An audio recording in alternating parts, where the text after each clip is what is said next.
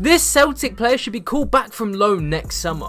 Johnston moves to Vitória Guimarães in the summer and he's been tearing it up in Portugal. He may not have played too much, but he's already got 3 goals and 2 assists in limited minutes. Those goals have been brilliant too, like this one against Caneilas in the Portuguese Cup, where Johnston picks up the ball from inside his own half, runs up the pitch and finishes calmly inside the box. Johnston plays off the left wing and he is a great dribbler, currently completing the 2nd most in the squad per 90. The coaches are fans too, saying he's a player of real quality. Now it's up to Johnston to gain some consistency and try and be a bit more creative.